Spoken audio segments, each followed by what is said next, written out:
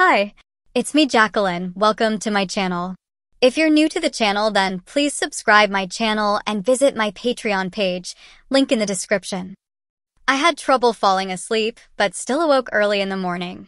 I had made my decision about what I would wear to school, and I hurried to get ready.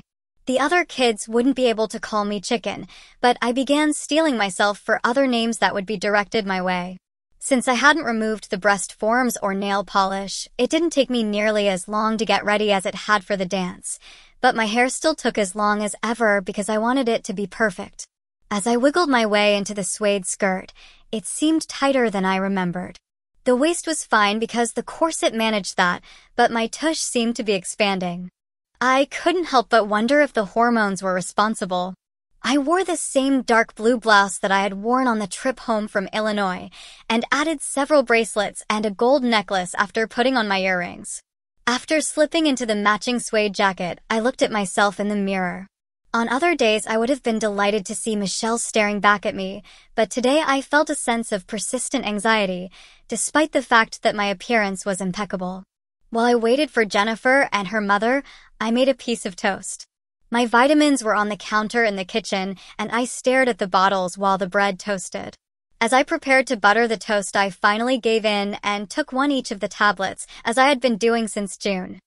I figured that I had come down the path so far now that one more day wouldn't make a difference, and if I decided to become Michelle permanently, I didn't want to have skipped a day. When Jennifer and her mom pulled into the driveway, I grabbed my backpack and hurried out. Fortunately, my teachers hadn't given any homework assignments yesterday. I guess they knew from prior years that it wouldn't be done by anyone going to the dance. Jennifer was dressed in the tux again, and as I climbed in, Mrs. Crowley said, "Michelle, you look absolutely beautiful, but isn't that skirt a little tight? My cousin altered it this past summer, but it seems my tush has grown a little. It looks fine around your hips, dear. I meant around your thighs. Perhaps I can alter it a little to give you a little more room to walk. I think that Lisbeth cut off all the excess, so it can't be altered. That's too bad. It really is a beautiful skirt. I'm sorry that I didn't see you in the wedding dress last night. My mom took a lot of pictures, Mrs. Crowley. I'll give Jennifer a set when they're developed." "Stephen," Jennifer said. "Oh, sorry, Stephen." Mrs. Crowley chuckled. "You two must have had a ball last night from the way that Stephen talked after he got home." "It was a lot of fun," I said. "The kids weren't nearly as bad as I expected. I hope that today goes half as well." "There are still a lot of jerks around, Michelle," Mrs. Crowley said, "but things have been improving. Crossdressing has gained a lot more acceptance in recent years. We're seeing a lot of drag scenes in movies and television shows, and my client list of CDs continues to grow each year. Some of them travel as much as 2 hours for a fitting." As she talked, I thought about my discussion with Mom in September, when she had asked if I just wanted to be a man that dresses like a woman sometimes. I had said no at the time. "Michelle, if you have any problems and need a ride home, you call me immediately. I'll be home all day." "Thank you, Mrs. Crowley. I admit I'm really nervous, even more than last night." "We'll take care of her, Mom," Jennifer said.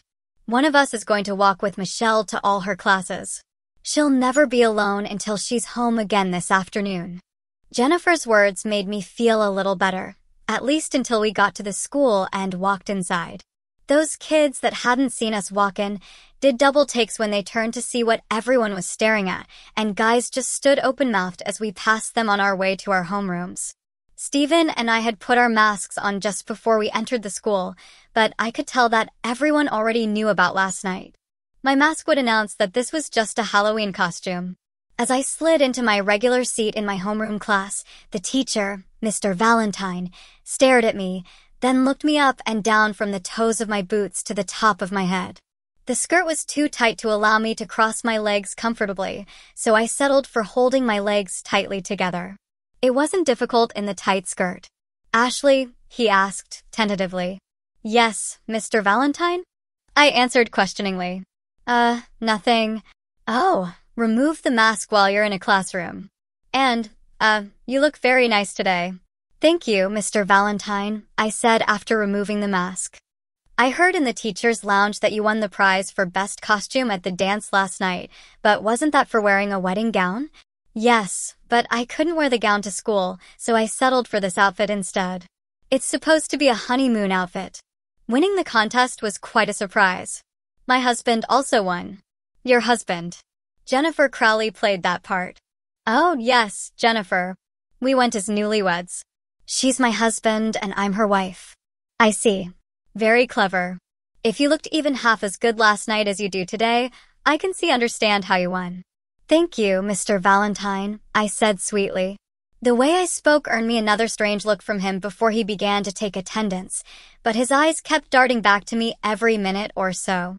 I had taken out a book to await the start of first period, but I was keenly aware of his glances. When the first bell rang, I stood to leave, but was immediately surrounded by the girls in my homeroom, who smiled and made small comments about how great I looked. The guys just looked at me strangely as they passed me on their way out. If the rest of the day was like this, I may have been silly to worry. Barbara Huffing showed up a few minutes later, and we walked to trigonometry class together. I had been sharing my homework with Barbara for years, and this year we were in the same class. She was smart enough to do the work on her own, but it would have interfered with her social schedule. Michelle, you look absolutely incredible, she said as we started walking. Who did your hair? I did it myself, I said. Then added quickly, my mom showed me how before the dance. It turned out good. Good? It's great. And that skirt and jacket with the matching boots are to die for. You got that from Jennifer, I mean Steven. Her sister is almost the same size as me. I can't believe how tiny your waist is. I could never fit into that skirt. It looks like it was made for you, like the wedding gown. And I still can't get over how great you look.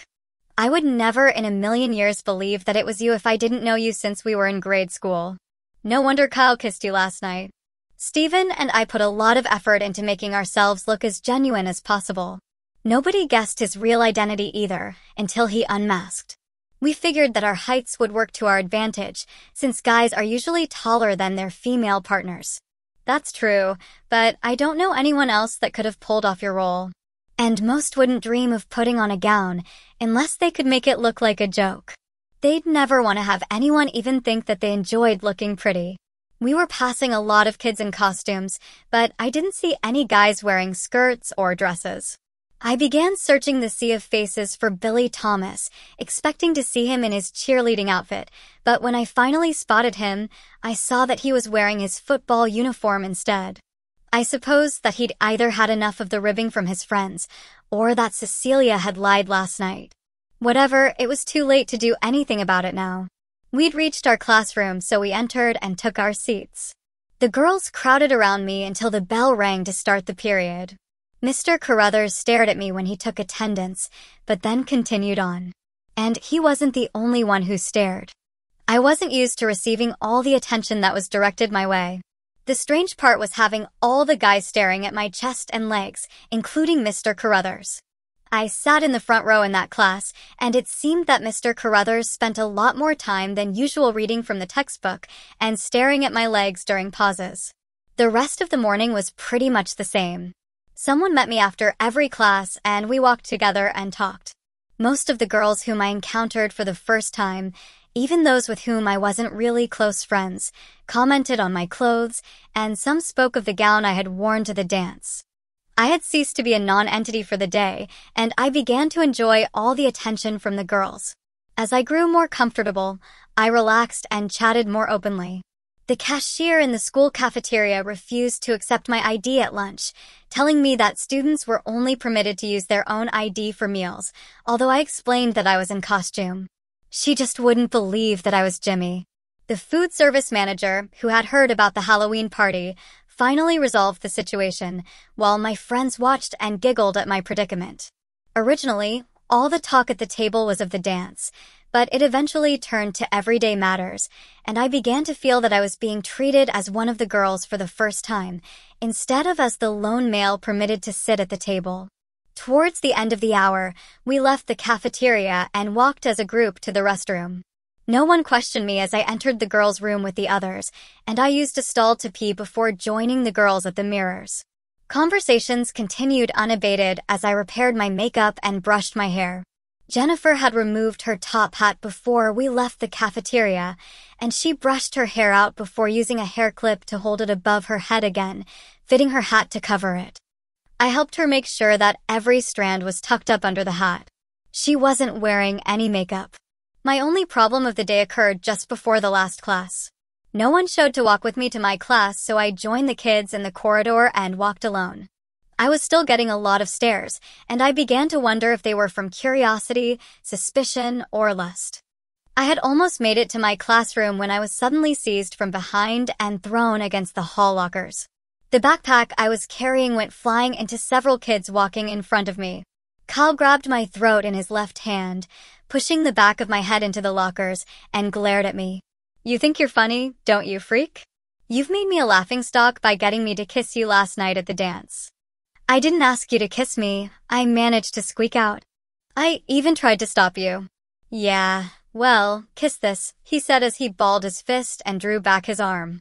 I closed my eyes, anticipating the punch, but was suddenly pulled sideways by somebody's vice-like grip on my arm, while the grip on my throat was released.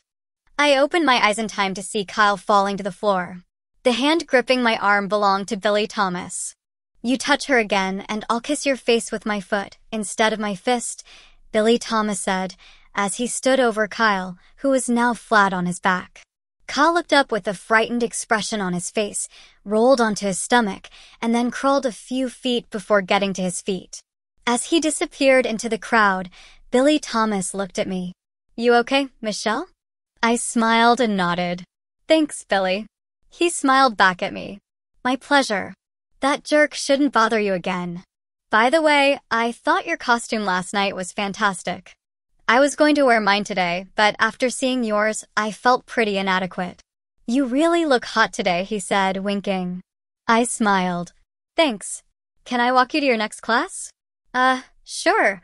I'm in room 204. "Great. I'm headed to 207. As the small crowd that had gathered to watch the fight dissipated, one of the kids held out my backpack. Billy took it, saying, "I'll carry that for you." "Oh, okay," I said, unsure of whether I should insist on carrying it myself or not. I turned and started walking slowly towards 204. Billy fell in alongside me. "If you dress like that normally, no guy in school would ever be able to concentrate on his schoolwork," he said. "Well, it is a little tight." I didn't realize how tight until I got dressed this morning. You know, for a long time some guys have believed that you were really a girl, pretending to be a guy. "Really?" I said, surprised at the revelation. "Yeah. Well, I can see how it would seem that way. You only hang with girls, and they always treat you as if you're one of them. Your voice hasn't gotten any deeper for as long as I've known you, and you usually wear baggy jeans and oversized sweaters. A lot of guys have thought you were hiding something. Also, I never noticed it before last night, but you stand and move like a girl. It's the high heels. They force you to walk differently." "No, it's not just the way you walk, although that's part of it. I meant that the way you hold your arms and move your body when talking is the way that women move. Since last night, a lot more guys have begun expressing the opinion that you're really a chick.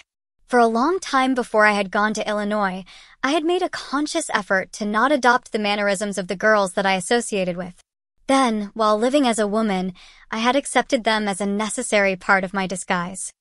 I thought that I had managed to suppress them again since coming home, but apparently I hadn't been totally successful, perhaps because I was constantly switching back and forth and the line between my identities was blurring. I had known that things would change after I wore that gown to the Halloween dance, and then revealed my identity, but his statement suggesting that some guys had thought I was a genetic female before last night was news to me. It kept reverberating in my head. "What do you think?" I asked. "After seeing you in that gown last night, and now in that outfit today, well, it would be obvious to anyone but a blind person that you're just not built like a guy. I'm not talking about height, but about shape. Overall, guys are bigger on top and smaller on bottom, while girls are built the opposite, not to mention being lots softer and having curves. I'm sure you know that I'm into contact sports, and that includes the wrestling team." When I gripped your upper arm a couple of minutes ago to pull you away from Kyle, it sure didn't feel like a guy's arm. It felt like Stephanie's arm. And everyone is saying that if you were a guy, there would have to be some indication in that tight skirt. Not being particularly well endowed, I hadn't had any trouble hiding my maleness with the dancer's belt, but I wasn't about to begin discussing that with Billy or anyone else. So everyone has pretty much deduced that I'm secretly a girl. Is that it? Not everyone, he said, chuckling. Kyle obviously doesn't think so. He did last night when he forced himself on me and tried to lick my navel from the inside. Michelle, everybody thought that you were a girl last night until you revealed your identity. Would you have identified yourself at the end of the night if you hadn't won the prize? I hadn't intended to. That's what I figured. What would you have worn to school today? Just my normal clothes, I guess. Baggy jeans, t-shirt, and a bulky sweater. We had reached my classroom door. Billy looked at me and said, "Will you tell me?" "Tell you what? Are you boy or a girl?" I couldn't suppress a giggle as I took my bookcase from his arm. I put my hand on his and squeezed gently for a second. "Yes, I suppose I am."